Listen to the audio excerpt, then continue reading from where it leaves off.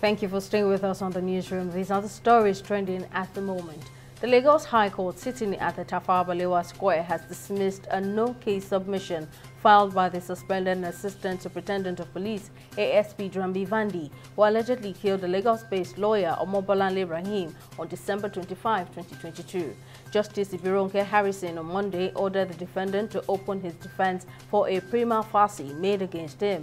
In his application on the no-case submission, Vandi had asked the court to dismiss the suit and discharge him, claiming that he has no case to answer.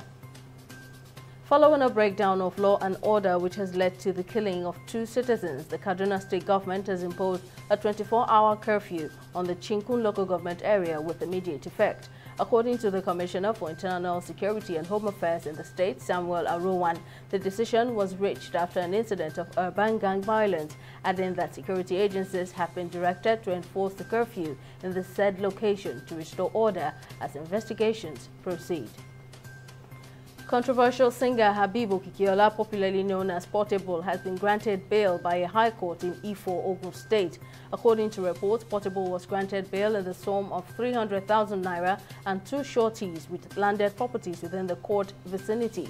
Portable landed in police custody on Friday, March 31, 2023, after his engagement with police officers at his bar, during which one of them was allegedly injured.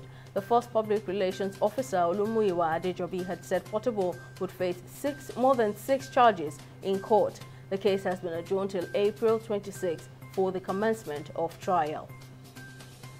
Japan will ease its border control measures for travelers from mainland China from Wednesday amid a decline in novel coronavirus cases. Visitors from mainland China are currently required to present proof of a negative coronavirus test taken 72 hours or less before departure. In business, the Nigerian Deposit Insurance Corporation (NDIC) has been awarded the Best Contributing Employer in Human Resources Development for the 2022 service year by the Industrial Training Fund (ITF).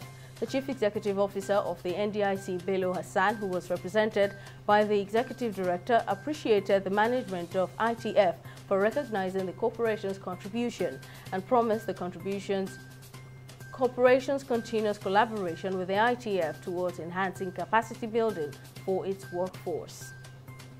Malaysia's lower house has approved legal reforms to abolish the mandatory death penalty for some offences. This also includes murder and drug trafficking, while 11 of them carry it as a mandatory punishment. The amendment would be applicable to 34 offences currently punishable by death.